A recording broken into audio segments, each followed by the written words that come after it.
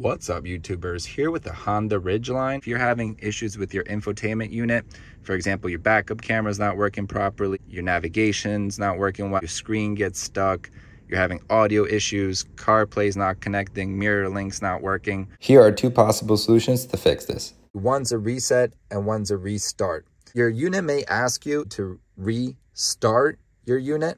What you're gonna do is you're gonna press and hold the volume audio button. Now, on my 2022 Ridgeline, if I don't have that warning to reset the screen, this reset by holding the power button for about 5 to 10 seconds with the car not off, but with it on ignition position 1. You can also try it with the car running.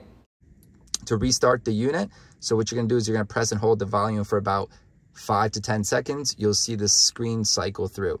Now, the second type is to do a factory restore of the infotainment system if that basic restart does not work. Be mindful that this will reset any preset settings that you have for the unit.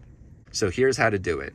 All right, with the car on is come back to any menu that you are using this back button right over here till you see this as an option. You might have to scroll through your other options. All you're looking to do is hit that menu button and that will take you to the main screen, or you might have to press that back button. Go ahead and use the arrows till you get to the last screen. Okay, once we're at the main screen right over here, what we're gonna do is we're gonna hit settings.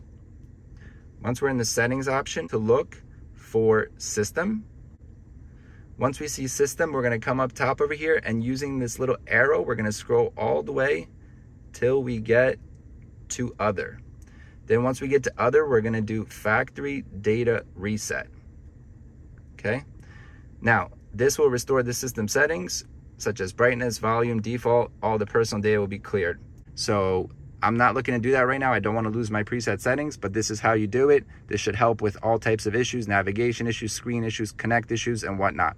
If you're still having issues, make sure that your phone is fully updated. All your apps are updated. Make sure you have a genuine cable if you're connected to the system via cable. And sometimes if you're connected via cable, you may want to turn off Bluetooth on your phone so that they're not interacting and creating an issue.